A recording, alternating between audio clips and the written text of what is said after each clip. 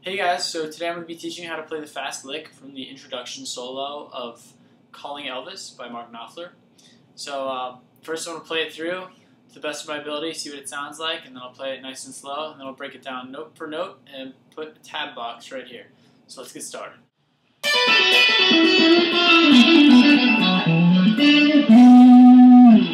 So here's what it sounds like slowed down a lot.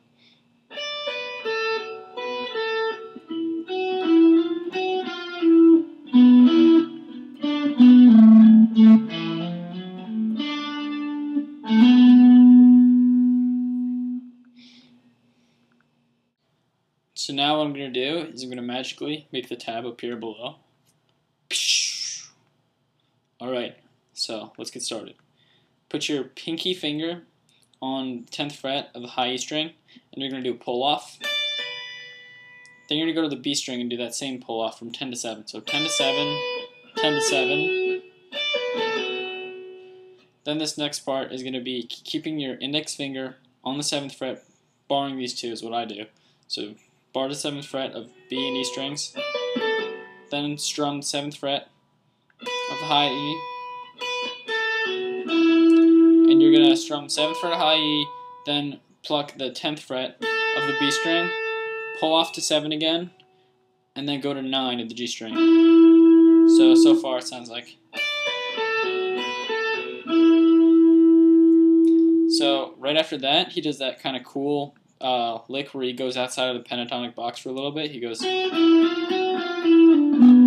So what you're going to do for that is keeping your index finger on the 7th fret still, and then put your ring finger on the 9th fret of the G string, and then slide up to 10. Then strum 7 again up here on the B string.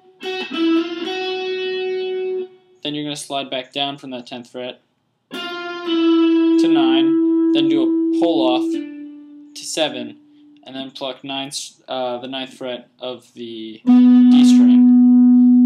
So that's what it sounds like really slow. So far I'll put it all together what we have so far. We're halfway through.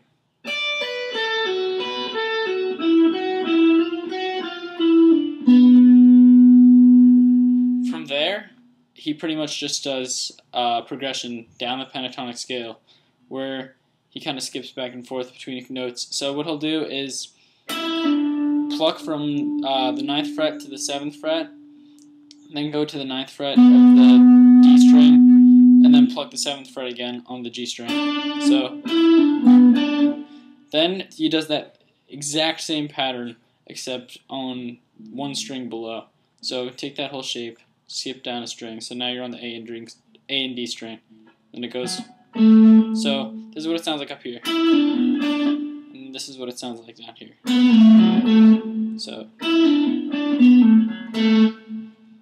So far this is what we should have.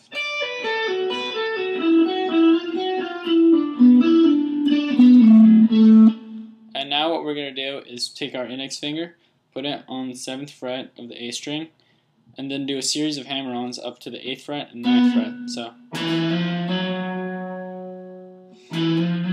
then go to the 7th fret of the D string, and then to the G string. And you can, let this one ring out and sustain a little longer. And then the last part of the lick is just a hammer-on from 7 to 9 on the D string. So that's pretty much it. I'll play it through really slow. So here we go.